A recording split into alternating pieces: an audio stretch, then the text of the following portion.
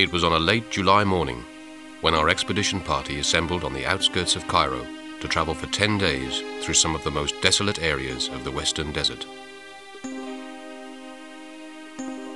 Starting from Cairo, we descended into the Qattara Depression. Heading towards Siwa Oasis, we visited many remote sites in and around Qattara. From Siwa, we ascended the Diffa Plateau towards the Mediterranean port of Saloum. Traveling along the north coast, we drove back to Cairo. The natural obstacles we were to traverse, soft sand, rough ground, unbroken escarpments, salt marshes, and the infamous Sabkha, together with the obscure minefields, makes exploring these lands a treacherous undertaking. Qattara was named after a water spring the Bedouins called Ain el-Qattara. They describe Qattara as an awesome wadi.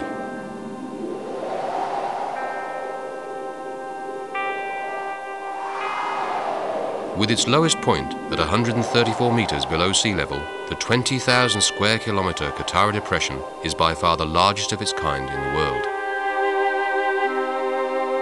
The petrified wood that dots Qattara is believed to have been carried to its present location by ancient rivers from forests which existed several million years ago. Like a mirage, a distant oasis shimmered in the haze. It's the uninhabited oasis of Moghera. Sensing our presence, a fox sprang up from a hole which he thought was no longer safe. We followed, but only for a few seconds, to admire this enigmatic desert dweller.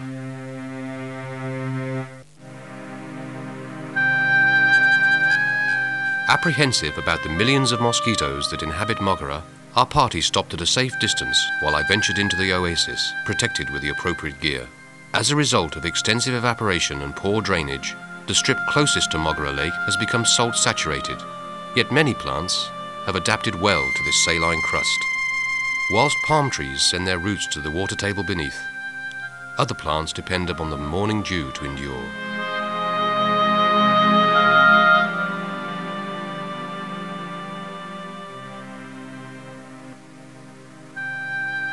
Surrounding this stagnant lake, lush plant growth and palm trees cover most of the oasis floor and cap the surrounding sand mound.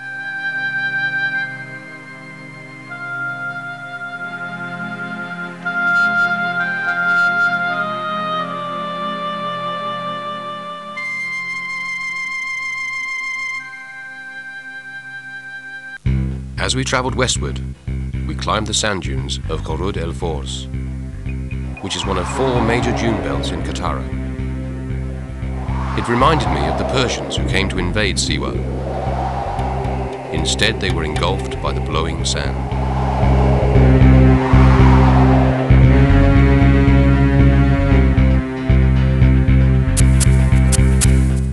A few poles still remain from the old British telegraph line through Qattara.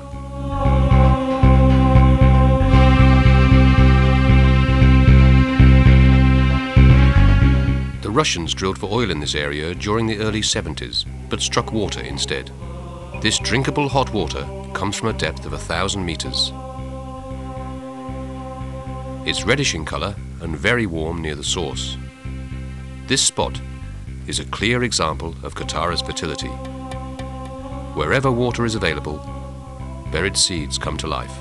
There are at least 16 plant species here in excellent condition.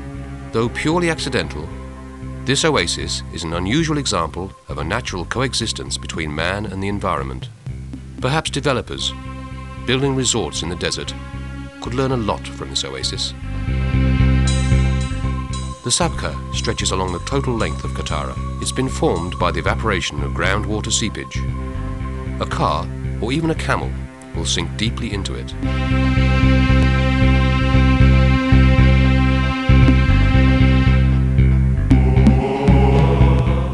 Acacias can be found all over Qattara, though their main concentration is here, in the extreme northwestern corner at Tal el-Fawakir. El-Fawakir is a Bedouin tribe from Arabia. Having settled in Libya, they crossed Qattara on their pilgrimage route to Mecca. When one of their virtuous sheikhs died amongst these groves, their name duly became synonymous with the acacias of Talh el-Fawakir.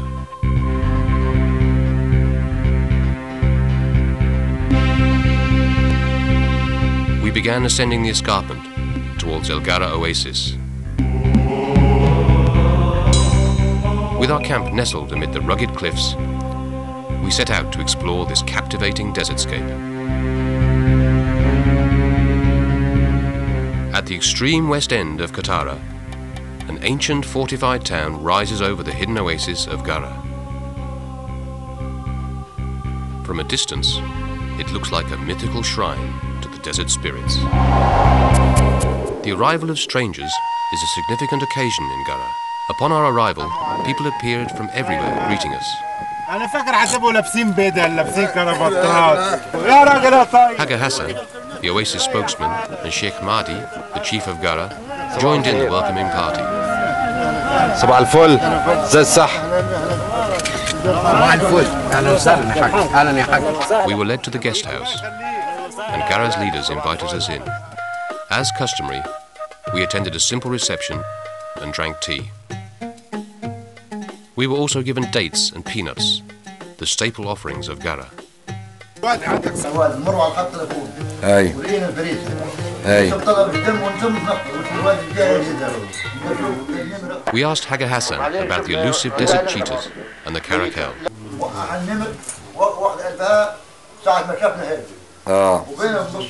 He told us that about 50 years ago, he and other desert companions came upon a cheetah devouring a gazelle. Alarmed by their presence, the cheetah departed.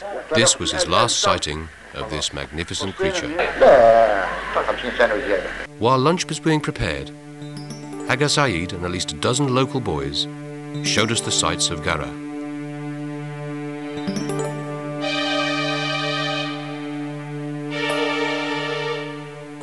About halfway through our ascent to the ancient fortress, Haga Saeed showed us the tomb of a virtuous sheikh.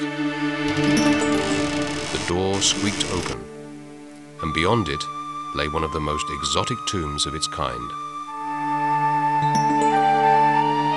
It was decorated with ostrich eggs, as ostriches existed in the western desert as late as the 1930s. We entered the fortress through its only gate, which faces south. The fortress's walls are built of mud, while the reinforcement, gate and ceilings are out of palm tree logs. During the last flood, most of the fortress's walls and ceilings crumbled. Now the Karans live in plastered masonry and concrete houses. Their economy is still based around their palm groves and the few crops that they cultivate, irrigated by 17 Roman wells. They drink from Ain Kefa water, which is brought in weekly from 90 kilometers away.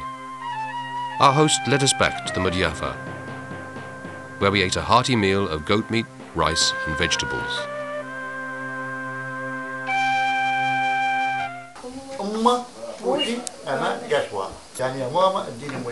Sheikh Hassan taught our party's youngsters a few words of the Berber language. Although at the present time, almost all of the 330 Quran speak Arabic, amongst themselves they speak Berber. As far as they remember, the people of Kara descend from a branch of the Hamudat tribe, a mixture of Morabitan Arabs, Berber and Sudanese. As we prepare to leave, we are offered another round of tea and gifts from the people of Kara. Our generous hosts bid us farewell as we depart this enchanted oasis.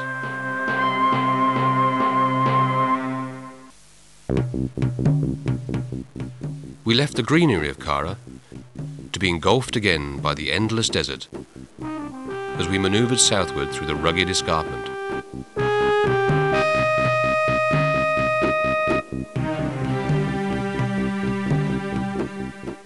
We spotted a couple of gazelles, which probably mistook us for hunters and fled.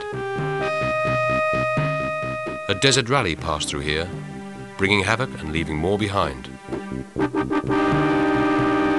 4 lakes extend in succession between the dunes of the Great Sand Sea and the southern edge of Qattara. Around these lakes are the forgotten and now uninhabited oases of El Bahrain, Nawamisa, Sitra and El Arag. They stand as primeval landmarks along the ancient caravan routes connecting Siwa to the rest of Egypt. Here, 2 lakes about 5 kilometers apart mark El Bahrain, which incidentally means two seas. About a kilometre from the western edge of the lake lie tombs cut into the hills, proof that these oases were once inhabited for a long time.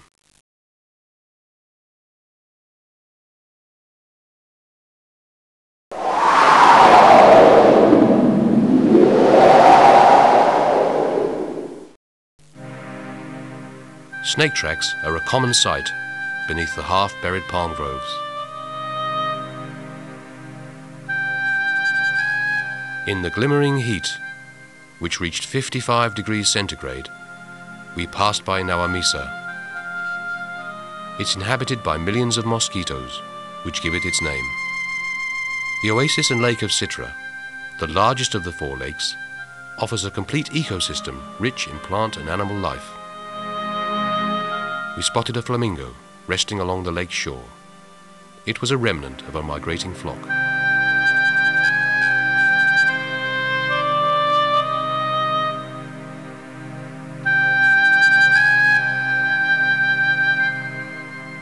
El Arag hides 30 meters below sea level.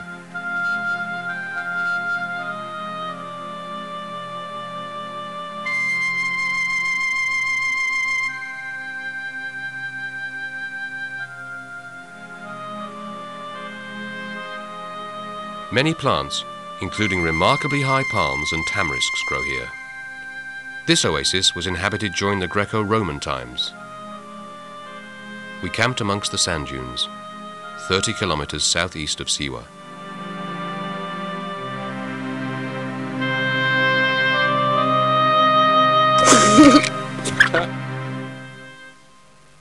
Going to Siwa after a week's travel in the blistering summer heat of the desert was a welcome event for all of us.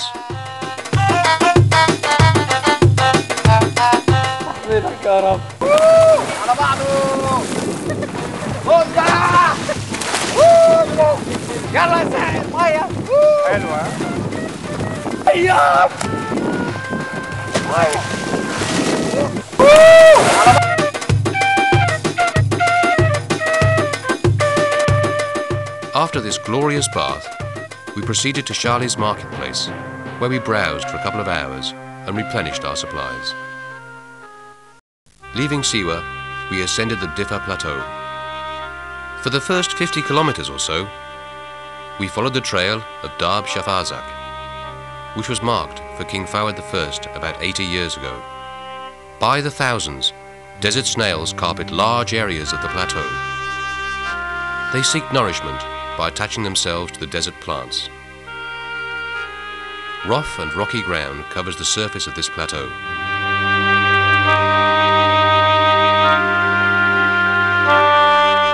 The Diffa, or Marmarika Plateau, possesses a semi-dry coastal environment, unlike the hyper-arid interior of the Egyptian Sahara further to the south.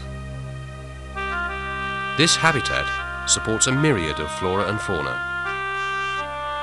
The gazelle population in the western desert was threatened by desertification and overgrazing in many areas. Now, they're driven to the edge of extinction by hunting. Influential and wealthy hunters come to Egypt, armed to the teeth with guns, four-wheel drives and trained falcons. They wipe out large numbers of sand grouse, gazelles and any other poor creatures which cross their path, just for sport.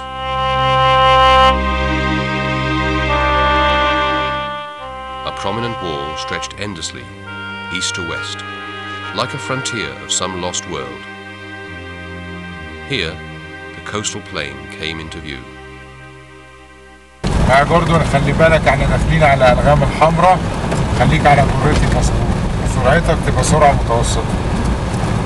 تمام يا أستاذ أحمد أنا جاي على جرتك أهو. We came upon the Allied installations of World War II. Though the war has ended and become a horrible memory, the minefields still harbour their hidden death.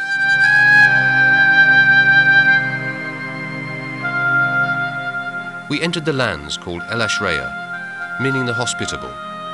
The plant cover intensified and grazing livestock dotted the land. A herder named Aweda approached us, asking if we spotted his camels. Unlike goats and sheep that must be escorted by shepherds, camels can wander for months and walk hundreds of kilometers before returning to the well they know.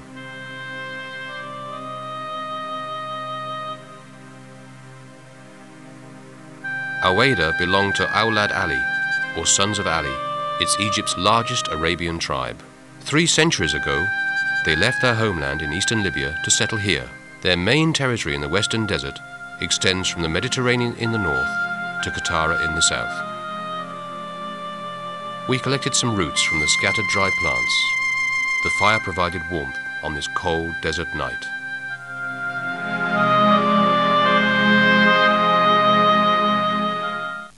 The smell and the view of the Mediterranean greeted our senses as we headed towards the port of Saloum.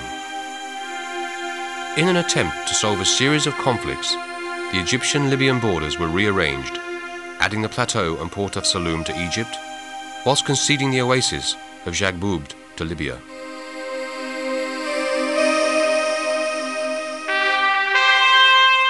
The Allied forces had built this cemetery for their victims of World War II.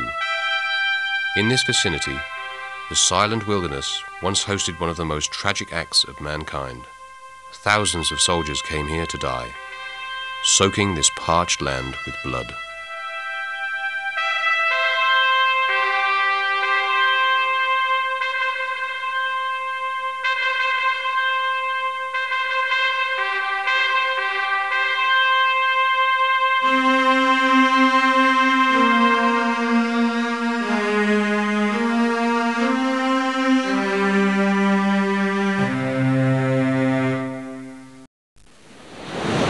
We took a fisherman's boat and headed west to explore the coastline from Saloum to Libya.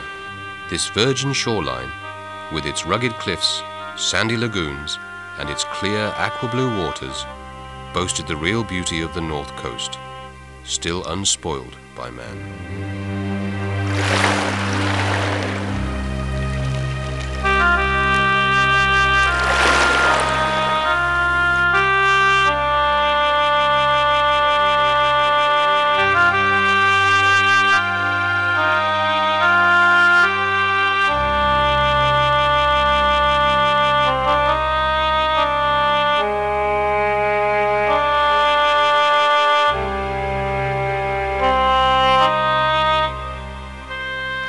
As the sun set, signaling the end of our trip, we gazed across the horizon. If only man's trace could vanish. If only good environmental planning and awareness is righteously implemented. Only then shall the beauty of this land forever remain.